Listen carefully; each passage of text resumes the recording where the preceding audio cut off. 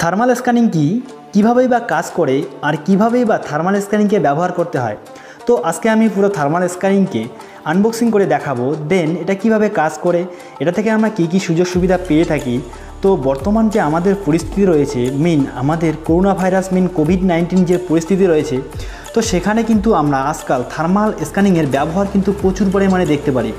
তো দেন আজকে আমরা দেখব যে থার্মাল স্ক্যানিং অ্যাকচুয়ালি কী কাজ করে। তো এই থার্মাল স্ক্যানিং এখানে কিন্তু আমরা এটা দিয়ে আমরা শরীরের তাপমাত্রা বুঝতে পারি। তো থার্মাল স্ক্যানিংয়ের একটা পার্ট আমরা সাধারণত থার্মোমিটারকে বলতে পারি। দেখতে পাচ্ছেন এখানে লেখা রয়েছে নন কন্ট্যাক্ট ইনফ্রারেড থার্মোমিটার। তো দেন এটা আমরা মানুষের শরীরের মধ্যে টাচ না করে কিন্তু তার টেম্পারেচারটা আমরা এই থার্মাল স্ক্যানিং দিয়ে কিন্তু করতে পারি। তো থার্মোমিটারের সঙ্গে এর পার্থক্য হলো, থার্মোমিটার আমাদের শরীরের মধ্যে ইনপুট করতে হয়, তারপর আমরা শরীরের তাপ নিয়ন্ত্রণ করতে পারি, দেন বুঝতে পারি। তো এই থার্মাল স্ক্যানিং দিয়ে কিন্তু আমরা শরীরকে টাচ না করেও কিন্তু আমরা শরীরের তাপমাত্রা নিয়ন্ত্রণ করতে পারি, বুঝতে পারি। তো এই থার্মাল স্ক্যানিংয়ের কিন্তু দুটো পার্ট রয়েছে। দেন এখানে আমরা দেখতে পারি যে কখনো দেখতে পারি সেলসিয়াস, আবার কখনো দেখতে পারি ফারেনহাইট। তো দেন আমি যদি সেলসিয়াসের কথা বলি, আমাদের একটা শরীরের স্বাভাবিক টেম্পারেচার হলো 36.4, এটা হলো সেলসিয়াস। এবং যদি ফারেনহাইটের কথা বলি, ফারেনহাইট হলো 97.5। তো দেন আমি এবার শরীরের টেম্পারেচারটা আমি একবার দেখে নেব। তো দেন দেখতে পাচ্ছেন যে শরীরের বর্তমান টেম্পারেচার হলো 36.3। তো এটা হলো সেলসিয়াস আমি বলছি। তো এটা যদি ফারেনহাইট হয়, তো আমি সেলসিয়াস আর ফারেনহাইটের মধ্যে যে পার্থক্যটা তার আমি একটা লিস্ট দিয়ে দিয়েছি। তো দেখতে পারবেন যে আমাদের স্বাভাবিক তাপমাত্রা আমি এখানে আন্ডারলাইন করে দিয়েছি। তো জাস্ট এটা ফলো করবেন। তো আমাদের শরীরের যেটা স্বাভাবিক তাপমাত্রা সেটা হলো, যদি আমি সেলসিয়াসে বলি, তো 36.4। তো দেন এটা একটু কম রয়েছে, তো কম হলে সেরকম কোনো সমস্যা নেই। তো দেন এখানে দেখতে পারবেন যে আমি যেটা আনবক্সিংয়ের কথা বলি, তো এখানে দেখতে পারবেন যে কিছু কি রয়েছে। তো এখানে দেখতে পাচ্ছেন মুড, আর এখানে জাস্ট তো দেখতে পাচ্ছেন আপ আর ডাউন। তো আমি এখান থেকে জাস্ট লাইটিংয়ে ক্লিক করবো। তো এটা দেন আমরা যদি অন্ধকারে ইউজ করি তাহলে এখান থেকে লাইটিংয়ের প্রয়োজন হবে। তো তবে এবার এই প্রশ্ন আসে, এই থার্মাল স্ক্যানিং কীভাবে কাজ করে।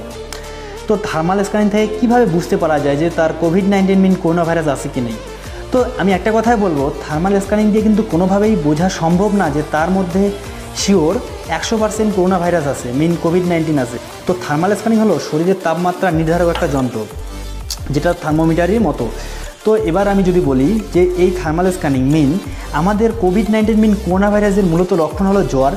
যেহেতু আমাদের জ্বর হলে করোনা ভাইরাস হয়, তো সেহেতু এই পরিস্থিতিতে আমরা থার্মাল স্ক্যানিং দিয়ে তার শরীরের টেম্পারেচারটা দেখে নেব। দেন তার যদি টেম্পারেচার স্বাভাবিক থেকে বেশি হয়, তাহলে তার মধ্যে করোনা ভাইরাস থাকতে পারে। তো তার স্বাভাবিক টেম্পারেচার থেকে যদি বেশি হয়, তার মধ্যে যে করোনা ভাইরাস আছে, তো এমনটা না, তো তার মধ্যে অন্যান্য কোনো প্রভাবও থাকতে পারে। তো দেন সেজন্যই ফার্স্ট স্টেপে আমরা থার্মাল স্ক্যানিংটা ইউজ করি, তার মধ্যে করোনা ভাইরাস আছে কি নেই। তো দেন তার মধ্যে যদি কোনো প্রকার স্বাভাবিক টেম্পারেচার থেকে যদি বেশি টেম্পারেচার থাকে, তো তাহলেই আমাদের কিন্তু তার মধ্যে করোনা ভাইরাসের টেস্টগুলো করতে হয়। দেন সেই টেস্টের পরেই কিন্তু বুঝতে পারি যে আমরা তার মধ্যে কোভিড-19 করোনা ভাইরাস আছে কি নেই। তো দেন এটা ইউজ করা খুবই সোজা। তো এখানে দেখতে পাচ্ছেন একটা বাটন রয়েছে। তো দেখতে পাচ্ছেন, তো জাস্ট এটা বাটন রয়েছে। তো বাটনটা একবার আপনি ক্লিক করতে পারেন।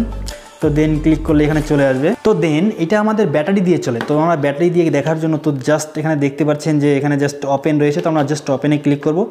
তো দেখতে পাচ্ছেন দেন এটা দুটো ব্যাটারি দিয়ে চলছে। তো ব্যাটারিগুলো এখানে আপনারা দেখতে পারবেন। তো জাস্ট এখানে ব্যাটারিগুলো ইনপুট করবেন, করার পর এখান থেকে জাস্ট ক্লিক করে এদিক থেকে জাস্ট ইনপুট করে দেবেন।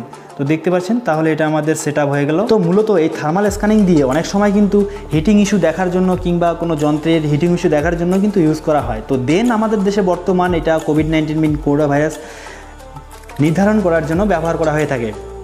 তো ফ্রেন্ডস, আশা করব আপনাদের এই থার্মাল স্ক্যানিং সম্পর্কে ধারণাটা হয়ে গেছে। তো যদি ভিডিওটি ভালো লেগে থাকে তাহলে তো লাইক করবেন, আর এই ধরনের ভিডিও দেখার জন্য কিন্তু চ্যানেলটিকে অবশ্যই সাবস্ক্রাইব করবেন। তো ফ্রেন্ডস, আজকের মতো এটুকুই, আবার দেখা হবে নতুন একটা টিপস নিয়ে। ততক্ষণ পর্যন্ত আপনারা সুস্থ থাকবেন, ভালো থাকবেন।